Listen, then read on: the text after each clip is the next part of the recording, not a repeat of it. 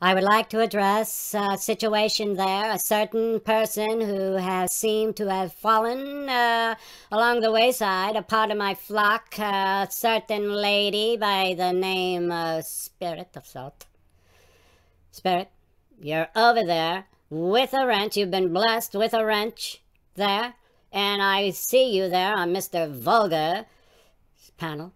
And I see you there in the chat, and you're not policing the chat. You're not policing that Rabbi Aaron, who Mr. YouTube troll poser of the year there.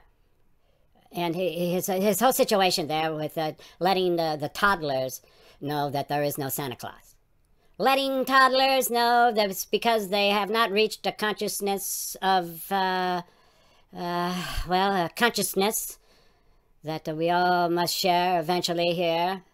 There is a Santa Claus. The Santa Claus lives in all of us. The spirit of Santa there, and Santa wants you to, not every day should be the celebration, the day of Santa Clausness. No, the day Santa Claus came to us there, a mild stranger from another sky up there. The sun came here, the sun, he was, and the three wise men were sent there. No, they weren't assassins.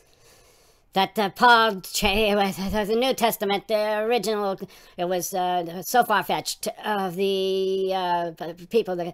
They said, you know something, this has got copyright material in here from people like Socrates, and of course a lot of folk tales here. We can research this, but I do not think that this is believable. Take this back and rewrite that testament and give us a New Testament. Thank you. Spirit?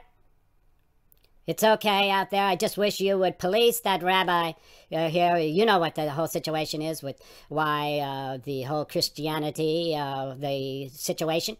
We know why these people here, when Paul went out there and said he had an idea of a watered-down version of Judaism that he could sell to the Gentiles. He said that. He said that, you know, these Gentiles are out here worshiping the moon, the sun,